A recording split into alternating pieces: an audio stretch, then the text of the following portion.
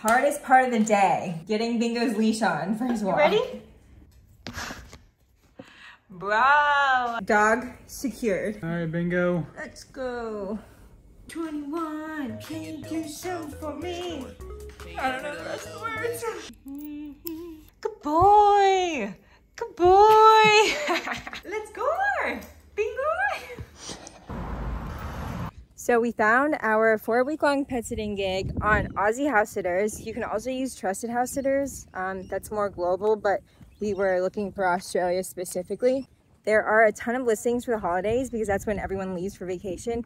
But I will say it is harder than you think to find like an ideal pet sitting gig. For example, like we are not locals to Sydney or Australia, so we didn't want to be like deep in the suburbs where like it was hard to get public transportation and all of that.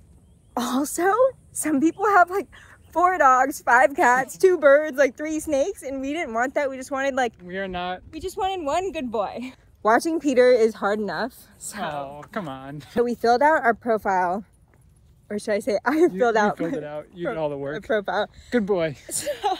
And then I messaged a handful of people looking for pet sitters that were like located, you know, relatively close to any major city in Australia. And a lot of people were super quick to respond, and they were like, okay, we'll get back to you, whatever. And the lady that I reached out to, so Bingo's mom, she responded super quick, and she's like, great, awesome, like I'll check out your profile, I'll add you to the list of everyone else I'm reviewing. And then I was like, I thought on it for like a day.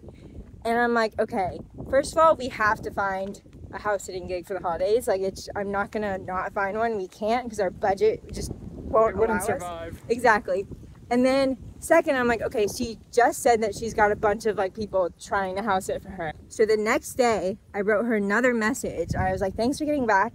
And then I said, I just wrote out like this like huge paragraph of like just all about us, like where home is, like what we used to do while we were working. Trying to build like confidence or comfortability with. Exactly, and trying to like just give her like as much information about us so that she's kind of like, okay, these people aren't like crazy. Living in their house and taking care of their puppy. And then I also said, I was like, I linked our Instagram and her TikTok and everything. And I was like, to get to know us as fast as possible, like just watch our Instagram and stuff. And they didn't prior to like saying yes to us, which probably, now that I think about it, is probably a good thing, because if they went on our TikTok, they probably would have been like, what is wrong with these people?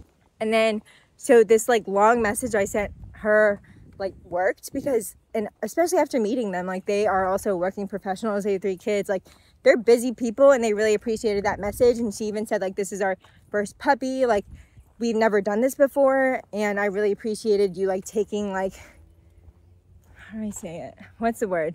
The extra initiative. Like the extra initiative, exactly, to like do this. And so we FaceTimed the next day, and she was like, okay, bet, like see you guys in December. Fast forward to now, I got 1.5 good boys to watch over. You want me to record Bingo's most vulnerable moments? Yeah, that's right. A very integral part of this house sitting gig. He is a pooper picker-upper, and he waters the plants. So hot tip, if you want a secure pet sitting gig, just be extra transparent and, I don't know, almost like Not just pushing, put in the extra effort. An extra initiative. Also, this is how Peter and I are different. One of many ways we're different. I do not take no for an answer. Like, not in a bratty way, but in like a, I know there's a solution. Like, there's got to be a workaround. There's got to be a way. And Peter's just like, well, oh, if it's a no, it's a no. No, well, it's like I accept it, and then we'll figure out something else and go from there.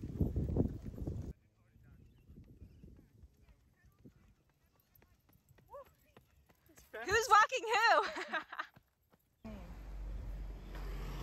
Oh, come on. Bingo, come on. Actually, Bingo pooped right here.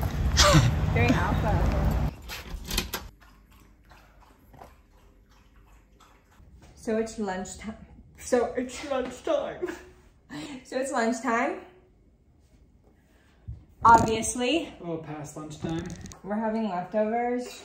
We got some chicken, rice, and Peppers and onions. Okay, if you guys have ever wondered how we spend 24/7 together, which by the way is not normal for anyone to spend 24/7 with someone, this is what most of our meals look like.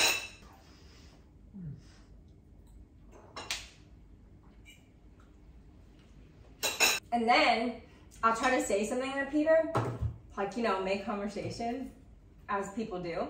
And Peter will be like, stop it, I'm reading about sports, I'm busy. Sometimes it's good information.